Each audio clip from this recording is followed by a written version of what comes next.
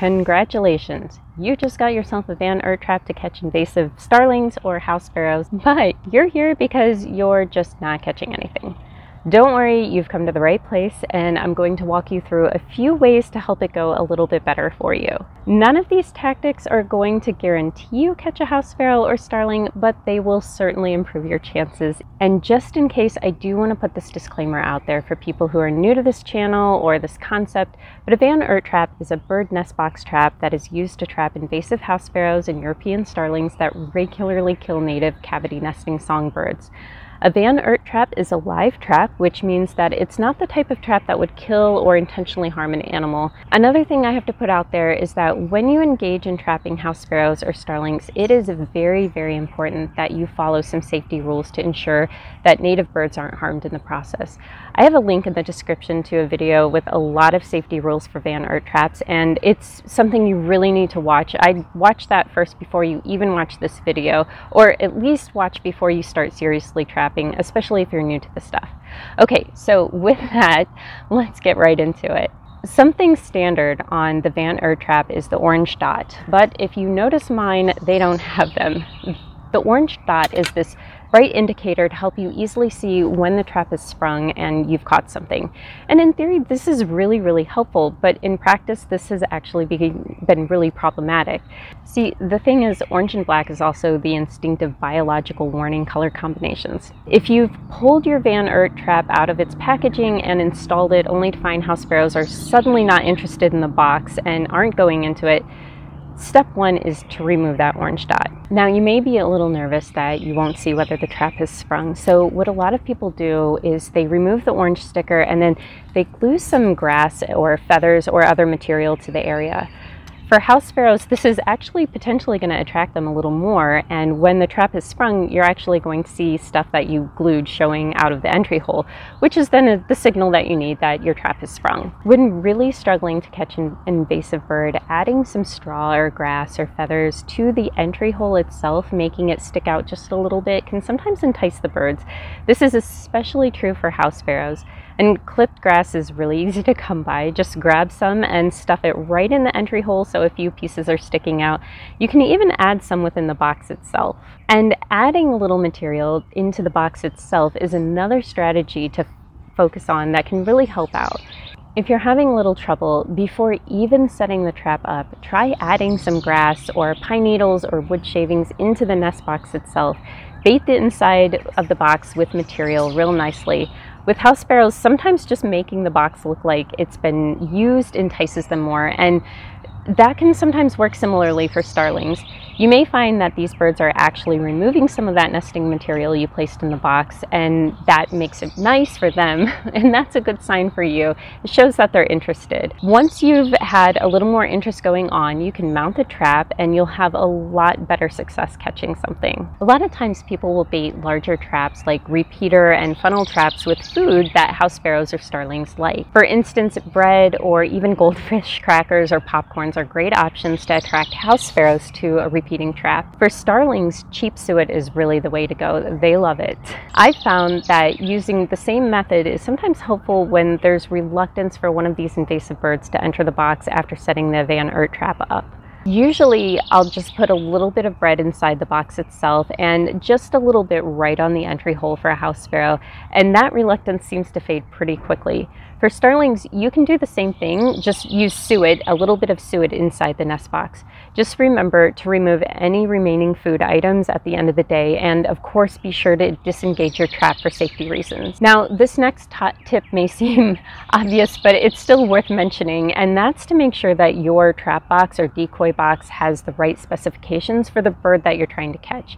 For instance, a 1.5 inch entry hole works for house sparrows. Actually, they can fit into a 1.25 inch entry hole, but that extra 1/4 inch bigger makes it nice and easy for them to get in.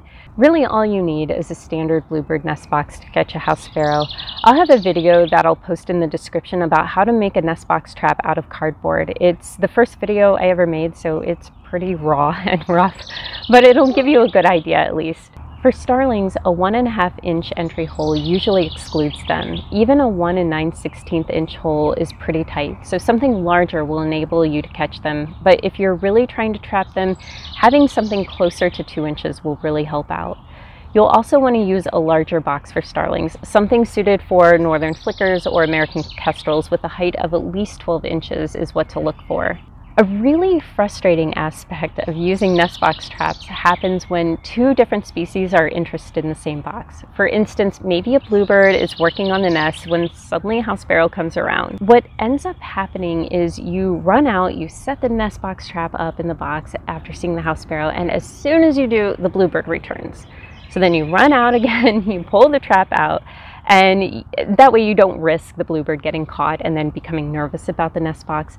But as soon as you do that, the house sparrow returns and starts going back into the box. This is where using a little bit of knowledge about size exclusion and some hole reducers can really make things easier, or at least a little less frustrating. With the bluebird and house sparrow situation, if you add a 1 1/4 inch hole reducer to the nest box, the bluebird usually won't be able to get in. And this is just a temporary situation, but it will allow the house sparrow to enter.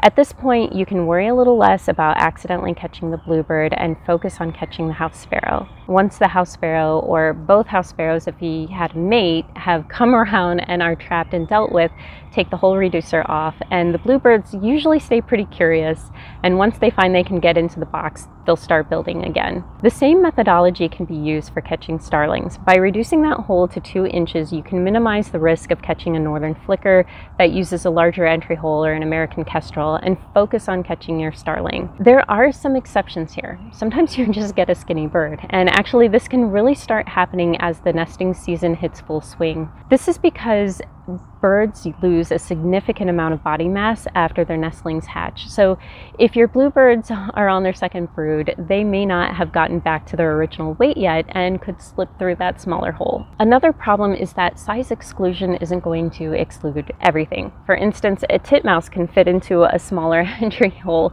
So reducing the hole size to 1 1/4 inch if you're playing musical nest box between a titmouse and a house sparrow isn't going to make a difference.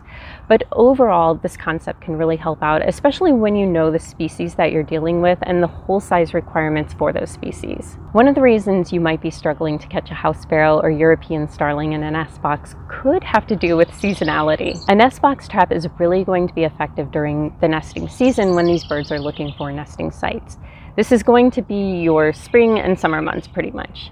I will put it out there though that since winter stretches into most of March, when birds start scouting for nesting locations for many areas in North America, that it would still be possible to catch an invasive bird during the late winter period, if that makes sense. But if it's mid to late fall or early to mid-winter, you'll probably have very little success using an nest box trap. One issue that actually comes up quite a bit when it comes to Ert Trap problems is when the trap just isn't springing. And the way to tell if that's happening is if you've seen a house sparrow or starling go into the box repeatedly and the trap just isn't snapping.